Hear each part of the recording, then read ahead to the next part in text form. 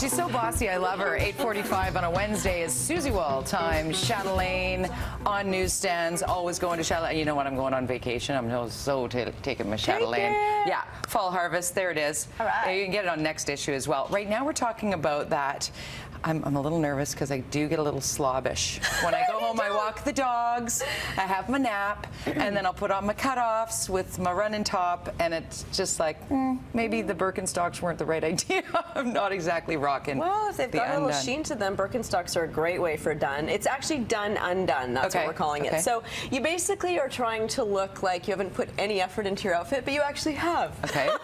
So we're seeing a lot of it these days. It's kind of, you know, the ripped jeans look, but always have your nails looking nice. Right. Or, you know, I'm always talking about if you're wearing a party dress, make sure that your hair is not too fussy. You don't want to be bridesmaid hair and fancy. You need to kind of mix and match in terms of vibe. So there are a few hallmarks to this look, a few pieces that you can get to really incorporate it. So we're going to have some Pinterest inspiration. The white dress shirt.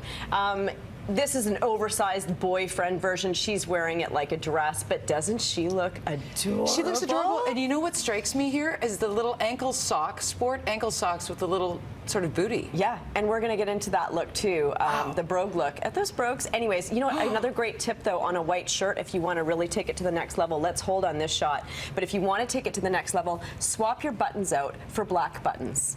And into the fall winter, it will look like you spent 10 times the amount on that shirt. It'll look so tailored and cool. I think everyone should have one tailored dress shirt that's white and one kind of rumply roll up the sleeves version that's chill. Aritzia's great for those. Here's a ripped jeans. I want to be her.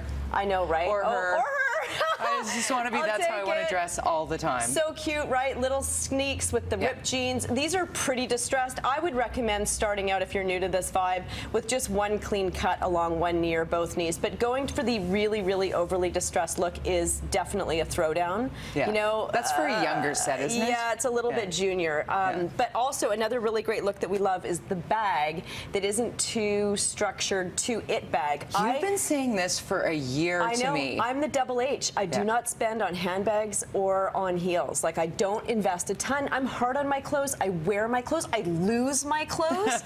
Gemma and her felt pens will destroy my bags, and it's just not worth it. That's just, I mean, how cute is that? It's just sort of like a rattan, like a basket weave. Hello, France. But, right? But look at, she's got it with a cute little skirt and a really dressy top. So she's dressed up, but she's contrasted with something that isn't the big, fancy monogram status bag. I don't want to carry something that's worth a car. Right. You know, if I put it down and I, you know, put it into something. I don't need a Birkin bag.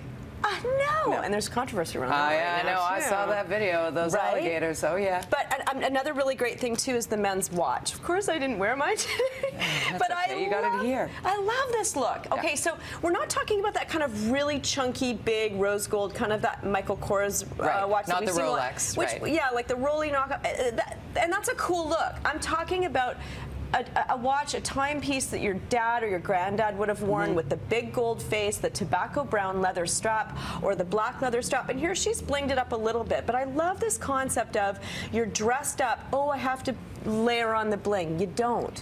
Dress it down a little bit with something like that, right? Grandpa's watch. Right? I have one in a shadow box. I'm going to do that. Grandpa's brogues. With some pretty little accents, not too chunky. Some delicate, you know, some great Vancouver designers, Melanie Alder, throw in something that's a cool accessory. Brogues, love it. It's not about the height of the heel, it's about where the dress hits. Notice that she was just to the knee. Here's a great vibe with the vest. I'm like Linus with the blanket with my vests. Right, a great kind of gender bender vibe that's casual.